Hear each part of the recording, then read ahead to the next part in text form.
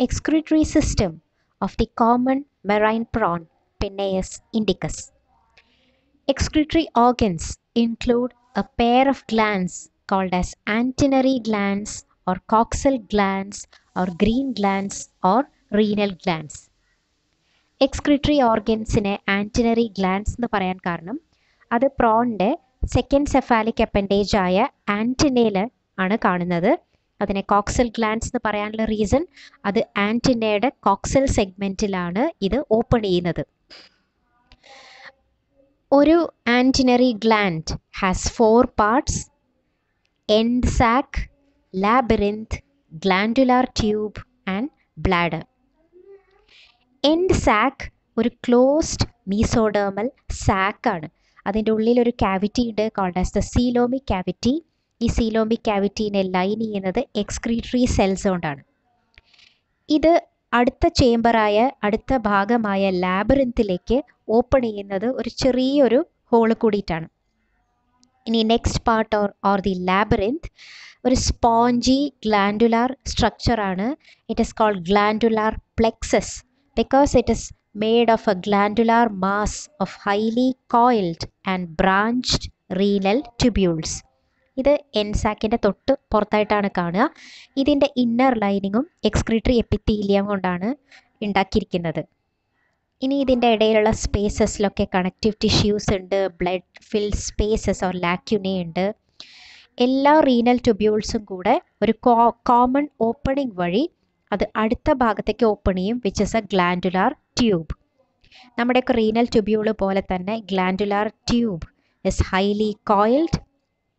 അത് ലാബിറിന്ത് തൊട്ടിട്ട് അടുത്ത ഭാഗമായ ബ്ലാഡർ വരെ എക്സ്റ്റെൻഡ് ചെയ്യുന്ന ഒരു ഹൈലി കോയിൽഡ് ആയിട്ടുള്ള ഒരു ഗ്ലാൻഡുലാർ ട്യൂബാണ്.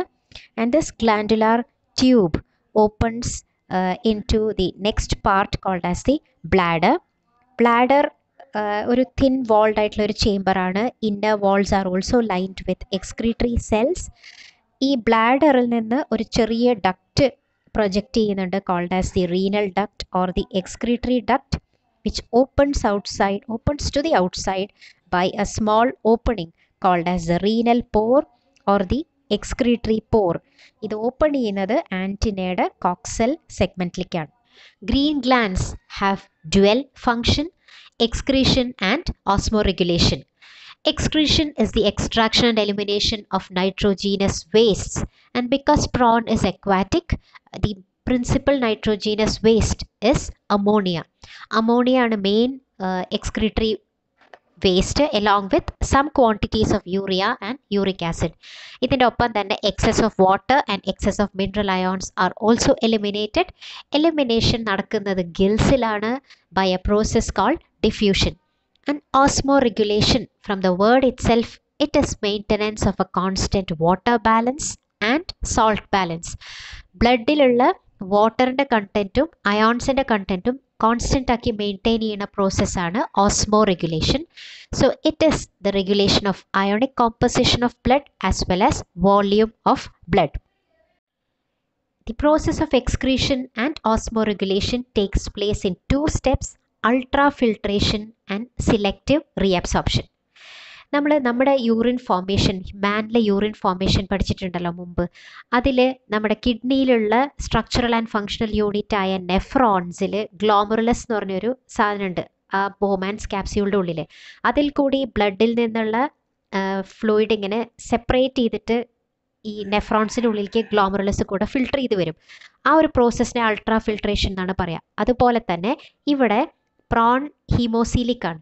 അപ്പോൾ ഇതിൻ്റെ ബോഡിയിലുള്ള ഹീമോസീലിക് ക്യാവിറ്റീസിൽ ബ്ലഡ് ഫിൽഡാണ്. ആ ബ്ലഡിൽ നിന്നുള്ള nitrogenous waste, chiefly ammonia, urea, uric acid, water and all the other components that are to B eliminated, അതിനെയൊക്കെ ഈ ബ്ലഡിൽ നിന്ന് എൻസാക്കിലേക്ക് എടുക്കുന്ന പ്രോസസ്സാണ് ultra filtration. So ultra filtration is A process by which water and nitrogenous products R extracted from the surrounding blood to the എൻസാക്ക്. ഈ ultra ഫിൽട്രേറ്റിനെ primary urine എന്നാണ് പറയുക. പക്ഷേ പ്രൈമറി യൂറിൻ അങ്ങനെ തന്നെ എലിമിനേറ്റ് ആവില്ല. ഈ പ്രൈമറി യൂറിനിൽ ചിലപ്പോൾ കുറേ യൂസ്ഫുൾ സബ്സ്റ്റൻസസും ഇങ്ങനെ ഫിൽട്ടർ ചെയ്തെത്താം. അപ്പോൾ അതിൽ ആവശ്യമുള്ള സാധനങ്ങളൊക്കെ തിരിച്ച് ബ്ലഡിലേക്ക് റീഅബ്സോർബ് ചെയ്തിട്ട് ബാക്കിയുള്ളതാണ് ഈ ഫൈനൽ യൂറിനായി മാറുക. അപ്പോൾ തിരിച്ച് ആവശ്യമുള്ളത് എന്താണെന്ന് നോക്കിയിട്ട് അതിനെ റീഅബ്സോർബ് ചെയ്യുന്ന പ്രോസസ്സിനെയാണ് സിലക്റ്റീവ് റീഅബ്സോർപ്ഷൻ എന്ന് പറയാം. So the primary urine or the ultrafiltrate has substances that are needed for the body.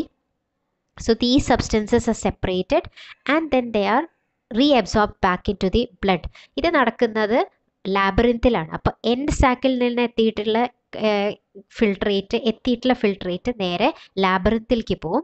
ലാബറിൻത്തിൻ്റെ ഉള്ളിൽ കുറേ കോയിൽഡ് ആയിട്ടുള്ള റീനൽ ട്യൂബ്യൂൾസ് ഉണ്ടല്ലോ. ആ ട്യൂബ്യൂൾസ് കൂടിയിട്ടൊക്കെ ഈ ഫിൽട്രേറ്റ് ഇങ്ങനെ പാസ് ചെയ്യുമ്പോൾ അതിലുള്ള യൂസ്ഫുൾ സബ്സ്റ്റൻസസിനെയൊക്കെ ബ്ലഡിലേക്ക് റീഅബ്സോർബ് ചെയ്യും. After selective reabsorption, the fluid then passes through the coil glandular tube and then it reaches the bladder. ബ്ലാഡറിലേക്ക് എത്തുമ്പോഴേക്കും ഈ യൂറിൻ അതിൻ്റെ ആവശ്യമുള്ള സാധനങ്ങളൊക്കെ തിരിച്ച് ബ്ലഡിലേക്ക് എടുത്തിട്ട് what ever is to B eliminated from the body അത് മാത്രമുള്ള ഒരു ഫ്ലൂയിഡായിട്ട് മാറും. And that is called as the final urine. This final urine is stored in the bladder for some time and then it passes through the renal duct and it is eliminated outside through the renal pore or the excretory pore. Final urine എന്ന് പറയുന്ന ആ ഒരു ഫ്ലൂയിഡിൽ main ആയിട്ടുള്ളത് water and ammonium compounds which is chiefly ammonia with some quantities of urea and uric acid.